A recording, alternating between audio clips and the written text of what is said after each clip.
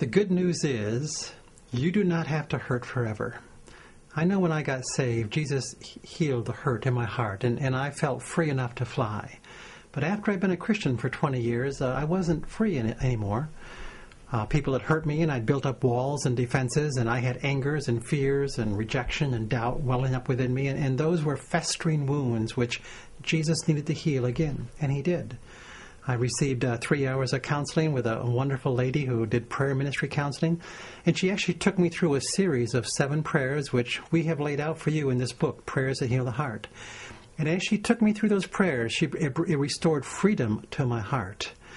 I was as free as I was at age 15, and I've stayed free because the Lord showed me some things to do to stay free, and we show you those things also in that book.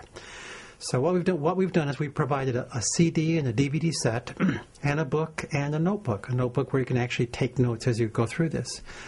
And what we recommend for the best learning experience is that you get into a group and you meet together for 12 weeks. You watch 1 or 2 of the DVDs each week, and you pray the prayers that are there, and you pray for one another as people need prayer one for another, and you experience full and complete healing. And I believe that you will experience what thousands and thousands of other people have experienced who've been through this DVD series, that their hearts have been restored and been set free. So my prayer is for total freedom for your heart. Directly beneath the video that you're watching, you can click on a Go Deeper tab, which will offer you 3 options for internalizing this message.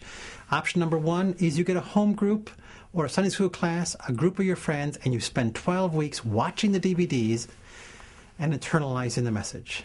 Option number 2 is you hire a personal spiritual trainer, a coach, for $1 a day who will connect with you weekly for the next 12 weeks to help you internalize the message. And option number 3 is take this as a university course with Christian Leadership University. Why don't you select the approach that's right for you so that you fully and completely internalize this message and are transformed by it?